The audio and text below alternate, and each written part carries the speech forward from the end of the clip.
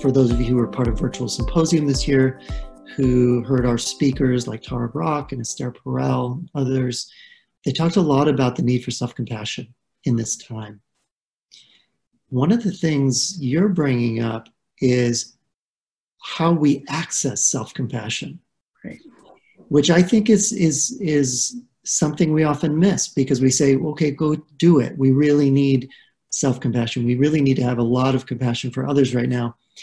But it's really good to hear that sometimes it's really hard to access. And that if we can't feel compassion in this moment for ourselves or others, it's because our nervous system is in a state that can't access it. Right. And that we have to find a way to change our own state, back to what in polyvagal theory is called our ventral state, our socially engaged, safe, connected state. Right. We have to find a way to get back to that in order to do this compassion work for ourselves and others. So talk a little bit more about when we find ourselves unable to access compassion and we just want to get out of our stinking houses. We just want to get back to our lives, and we just want to get away from our spouses, and we just want to we just want things to go back to normal, and we can't get there. How do we find our way back so that we can access compassion? So the way to find the way back is to not be looking for it when we are in a total survival state, right? But to pre-plan. So when we have a moment of feeling enough of that ventral vagal connection, regulation, safety, when I'm feeling a moment where, oh, I can breathe right now and the world is okay. It's not great. It's not wonderful. I have no idea how I'm going to manage it in the next 2 weeks, but it's okay right now.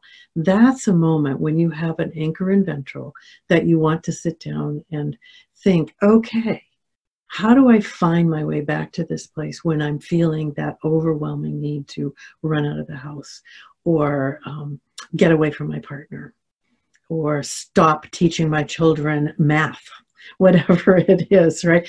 This is the time when I'm feeling a bit regulated to think about that. And you want to think about that sympathetic, mobilizing way too much energy. What are some of the ways that I could discharge some of that energy safely?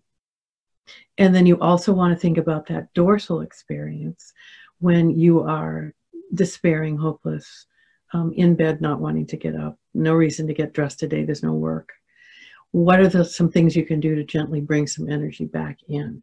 And you want to write those down. You want to have your map for those, because when you're finding that you are in sympathetic or dorsal, you've lost connection to your prefrontal cortex. You can't plan it then, but you can probably pull that piece of paper out and read those things and say, oh, I could do that. So you want to pre-plan in that way, and then you want to make sure that you have your guide somewhere where it's easy to find. And, I would, recommend, and what I've been telling people is every member of the family needs their own guide, their own pathway to ventral, pathway to regulation, whatever you're going to call it, right? They need to make their own, because again, what works for me is not necessarily going to work for my partner or my child, right? And that's part of this lovely compassion that we can build in this time, is really seeing how we're all put together a bit differently, and there's no right or wrong, right? It's just the way we're wired at the moment. And I can look at you and go, wow, that's what you want to do when you're sympathetically charged? Never worked for me, but I'm happy to know it will work for you, and I can have compassion for that. So one of the outcomes of even getting to know your system and building your own map and having others build theirs is compassion, right? Is this self-compassion that, oh, I can see the ways my system is asking me to tend to it. And that's really what's happening in this moment. Our nervous systems are asking us to care for them in a way that we're not used to doing, right? And then the other nervous system that I'm living with is saying, and can you pay attention to me too? Can you have compassion for me too? And that's really what we're thinking about now is how to do that. Because yes, self-compassion, compassion is our way through this. And if I've lost any connection to that place of biological safety and regulation, I have no access to compassion or self-compassion.